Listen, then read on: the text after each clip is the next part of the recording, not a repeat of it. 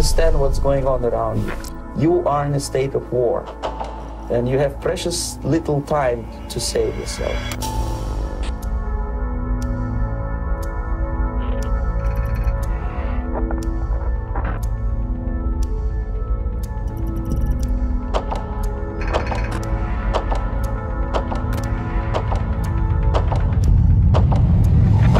It's a slow process which we call active measures.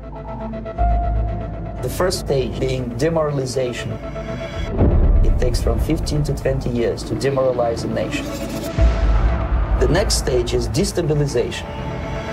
What matters is essentials: economy, foreign relations, defense systems.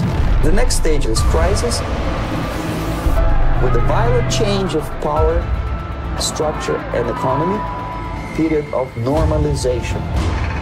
This is what will happen in the United States if you allow all these schmucks to put a big brother government in Washington, D.C., who will promise lots of things, never mind whether the promises are fulfillable or not.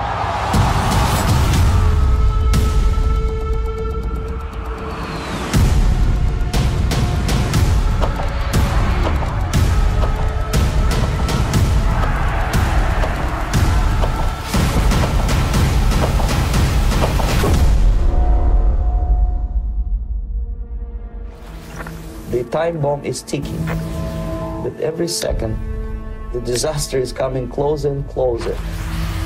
The danger is real.